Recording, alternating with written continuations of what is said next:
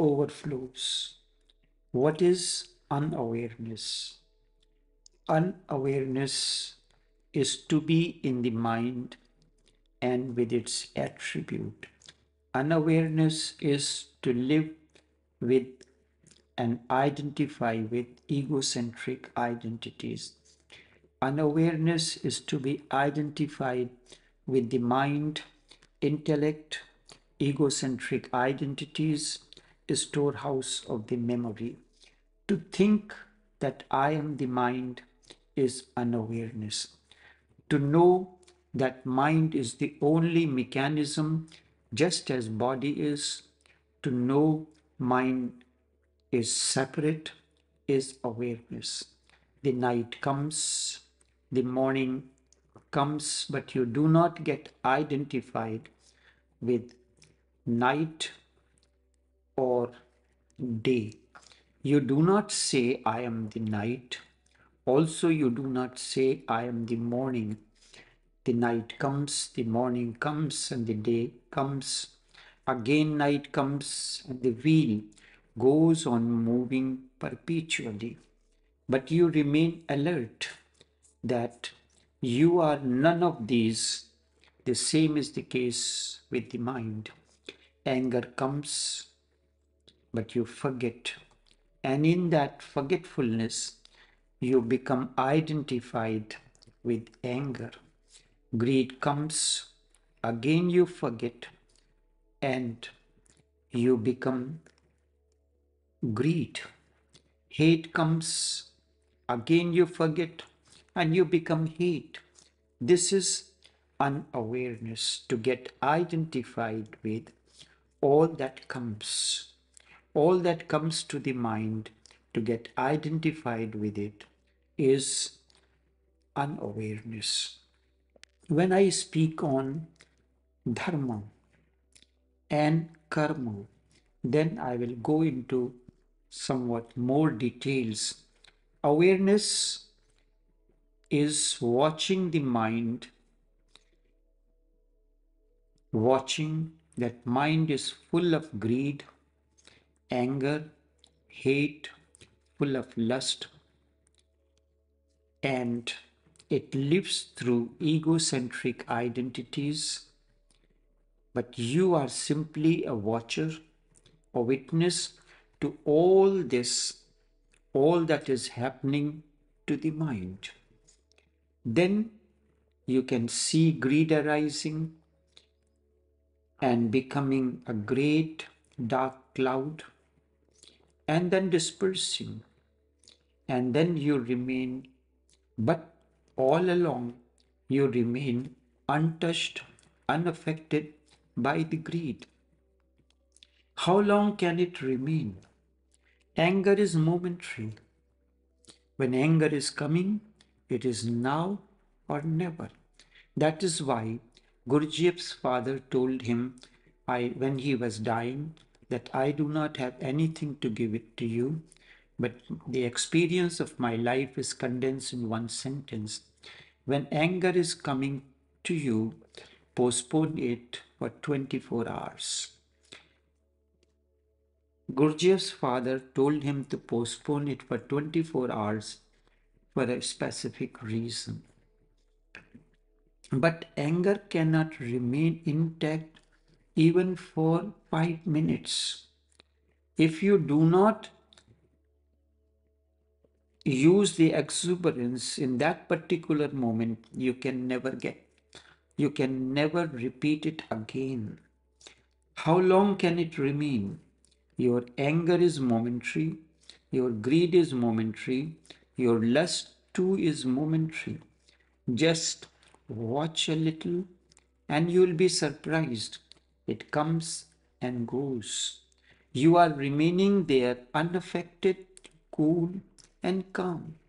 I have heard once a great king asked a Sufi mystic to give him something in writing, a sutra, a small maxim which could help him in every possible situation, good, bad, which would help him in success, in failure, in life and in death.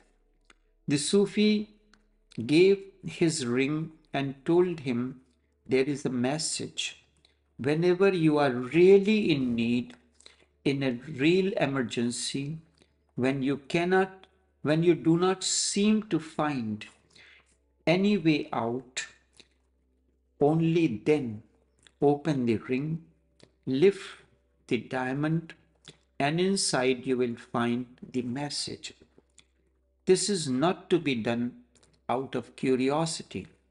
Only when there is real danger that you cannot face on your own and you need me, you can see the message.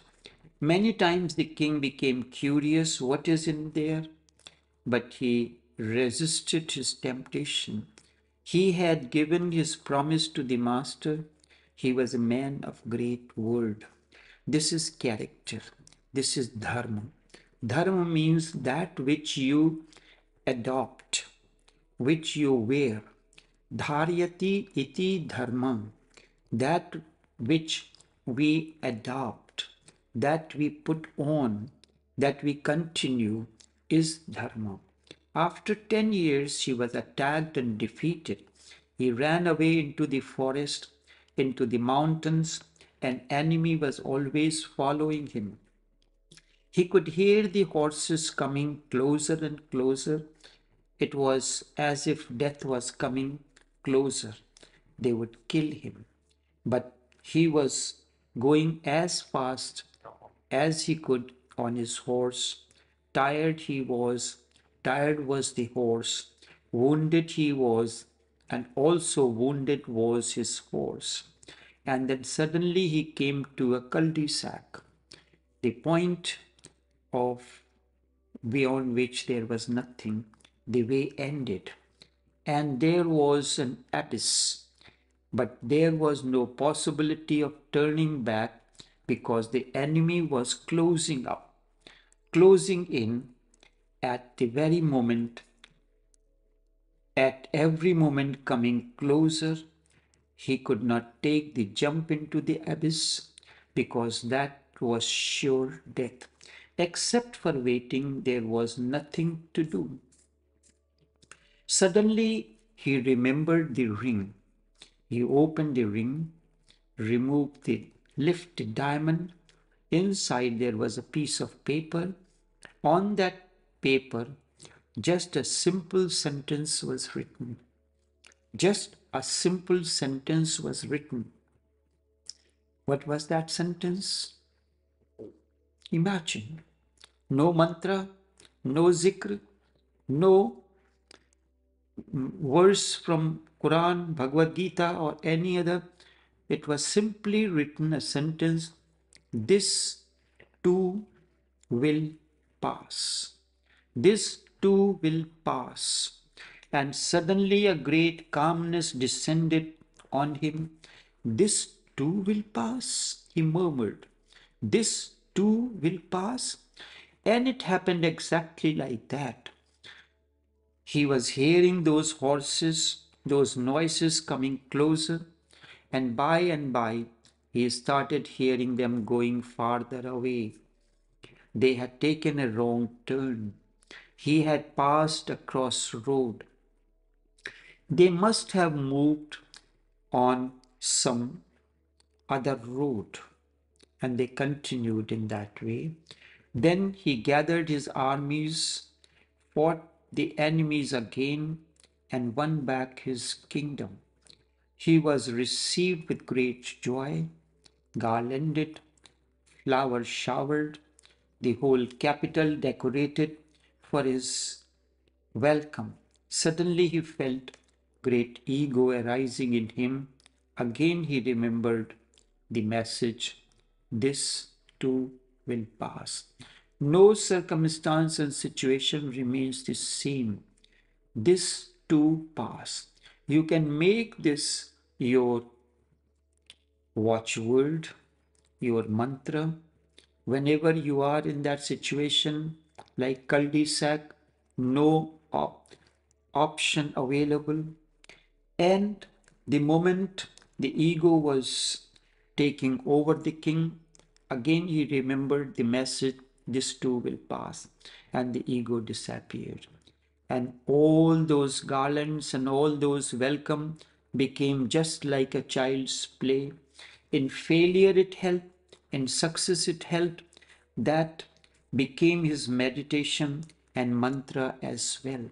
So, whatsoever would come, he would simply repeat deep down, not verbally, but the feeling would be there in his heart permanently. This too will pass. If you can remember it, then whatsoever comes into your mind, you remain simply a witness to it. This too will pass. That witnessing is awareness, but we are identified.